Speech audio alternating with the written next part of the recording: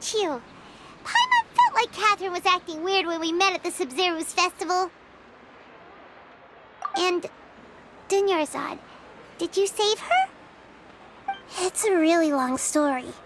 We shouldn't disturb her. Her consciousness is still weakened. Let's chat somewhere else. How about by the Traveler's favorite bench?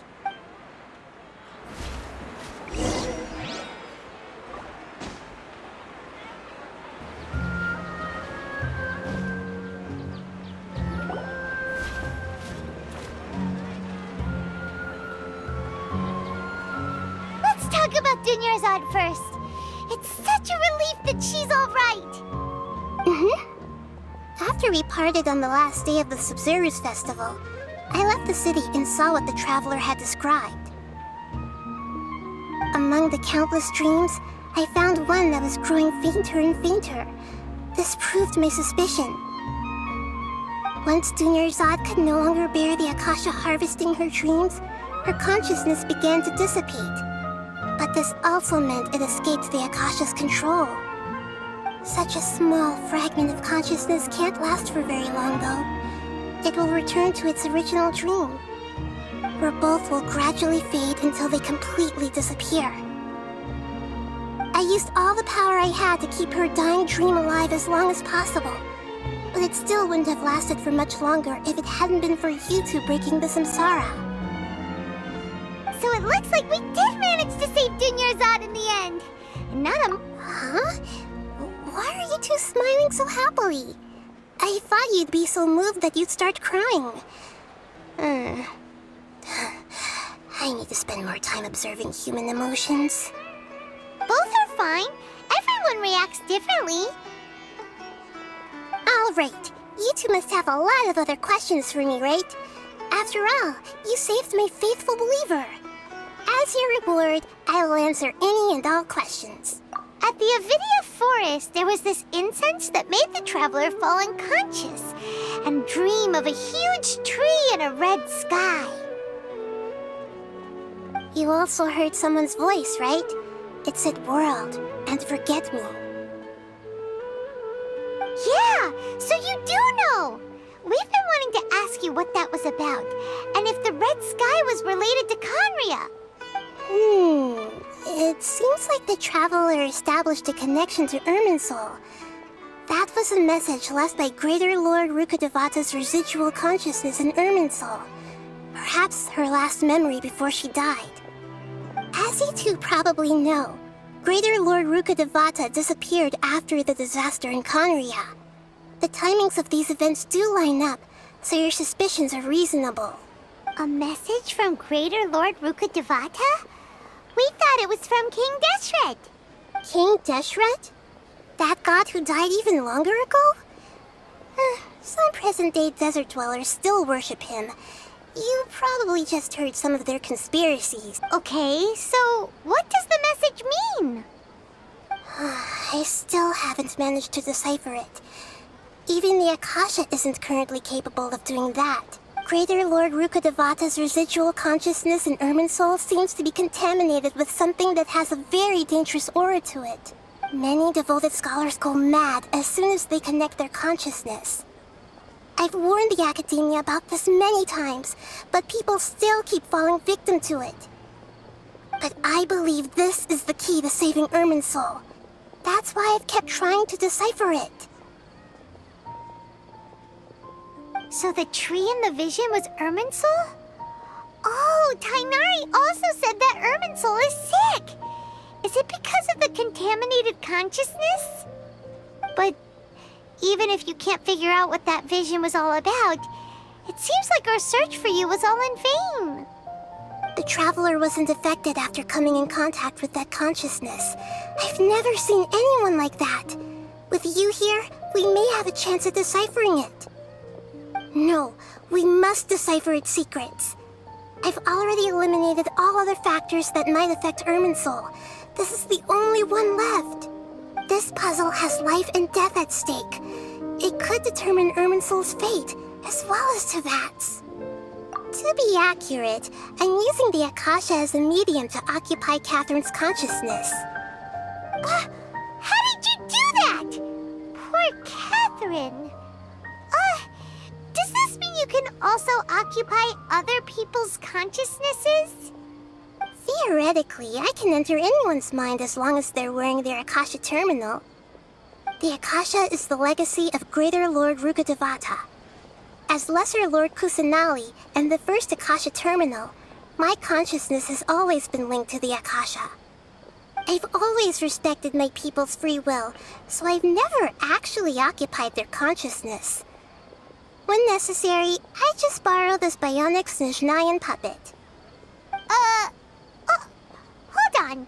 Did we just learn some deep, dark secret? So Katheryn is... No wonder Paimon felt something was off about her. What about your own body? Why do you need to borrow other people's? Don't you live in the sanctuary of Surasthana? That story begins a long time ago. After Greater Lord Rukkhadevata disappeared, the sages found my newly born self and took me back to Sumeru. At that time, I was young and weak. The sages kept me in the sanctuary of Surasthana, ostensibly for the sake of protecting me. But I've hardly heard from them since. However, I do understand that they had hoped to find Greater Lord Rukkhadevata instead of me, a symbol of her passing. So, the sages basically put their new Archon under house arrest? How dare they! Why don't you teach them a lesson, Nahida? In some ways, they aren't wrong. Greater Lord Rukkhadevata was omniscient and omnipotent. Even after her death, the Akasha is still empowering this nation. And I'm still really far away from being able to call myself the God of Wisdom. Moreover, the Academia is also more proficient at governing this country. My existence has little meaning. Yeah, you got a lot of believers. Just look at the Sub-Zero's festival. Everyone who showed up truly loves you. Thank you for the kind words. But I honestly don't need physical freedom as long as I can connect my consciousness to the Akasha. Trying to find a way to save Irminsul is my life's mission and top priority. I will work on that, and try to live up to being a deity in the meantime. Every once in a while, I will also take up the duties of the God of Wisdom and enlighten a lost soul here and there. Doing all that should be enough. There has never been any big problems with the Academia's governance of Sumeru. This is the first time I've seen them step out of line. I wonder what caused them to go down this path, and what they hope to achieve. Even though the city's residents haven't noticed anything strange, if the Traveler hadn't broken the Sub-Zero samsara, the situation could have become dire. I tried to do some investigating in the Akasha, but I couldn't find anything suspicious. And all the people of interest seem to purposely avoid wearing their Akasha terminals. I think they're deliberately trying to hide something. Oh, that reminds Paimon. In Gandharvaville, there was a sage who had invited Tighnari to join some kind of project.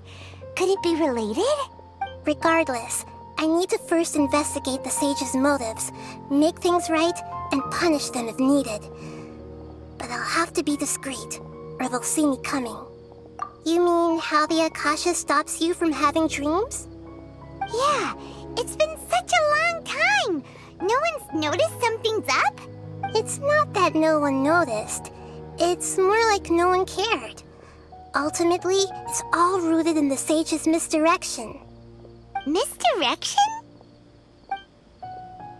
The sages convinced everyone to believe that being unable to dream is a sign of rationality and wisdom. Not dreaming is a badge of honor in Sumeru, even if the truth is that their dreams are being reaped by the Akasha. With their propaganda in place, the sages can maximize their use of the Akasha to facilitate their research.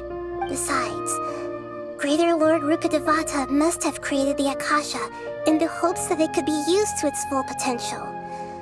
That's why I've never come out strongly against this. Anyway, the perspective advocated by the sages drowned out any voices of doubt. By By now, even those who never use Akasha terminals find it too shameful and embarrassing to talk about their dreams. Got it. I hope my answers were satisfactory, seekers of knowledge. To be honest, maintaining Dunyarzad's fading dream took a lot of mental energy. I think I may need to rest for a while. Oh, and you don't need to worry too much about the Sage's activities for now. The Akasha won't be able to conduct another project on the scale of the Sub-Zero Samsara in the immediate future. Go and get some sleep. Leave everything to us. What a relief. This is truly the most exhausting birthday I've ever had. Traveler? Paimon? Why am I here? Do either of you know? Maybe you were sleepwalking. You know you can't wake up a sleepwalker. We happened to walk by, so we thought we'd wait for you to wake up. I see. Huh. I should visit my maintenance personnel sometime. Oh, I'm fine. I better go. Thank you.